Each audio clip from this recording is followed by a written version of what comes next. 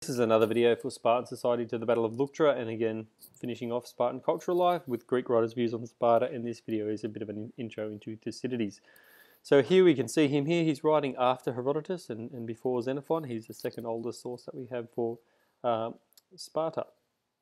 Again, we need to remember these problems with the evidence, preconceived ideas and biases, influence of previous writers. In Thucydides' case, he relied heavily in many cases on Herodotus. Spartan isolation, the time of writing, and whether they were pro-Spartan or anti-Spartan. So Thucydides was writing a little bit later than Herodotus. He's writing again in the 5th century BC, but just a little bit later than Herodotus. And he's writing about the Peloponnesian Wars, which was the wars that erupted between Athens and Sparta and encompassed most of the Greek city-states at the time. So his work is called the Peloponnesian War. And what he tells us about is just those events that took place between Athens and Sparta. But again, like Herodotus, he focused mainly on the foreign policy more so than the domestic policy of Sparta. So we don't find out much about the Spartan way of life in his writings. He did, though, admire what he called, the good order or eunomia of Sparta, the fact that it seemed to function quite well, and that their diligence and discipline was admired by him.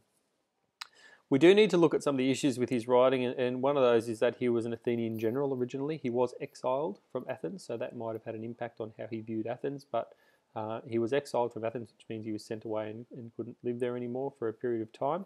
But he still most likely had some allegiance to Athens because he was an Athenian and he was an Athenian general. The fact that he was an Athenian general puts him in better stead than Herodotus because at least Thucydides knows about tactics and battle far more than Herodotus ever did. So he's much more useful for writing about warfare than Herodotus was. Sparta didn't really want to have much to do with him. When he did try to speak to the Spartans to find out more about what their way of life was and their opinions on the war, but they were very reluctant to open up to him and talk to him.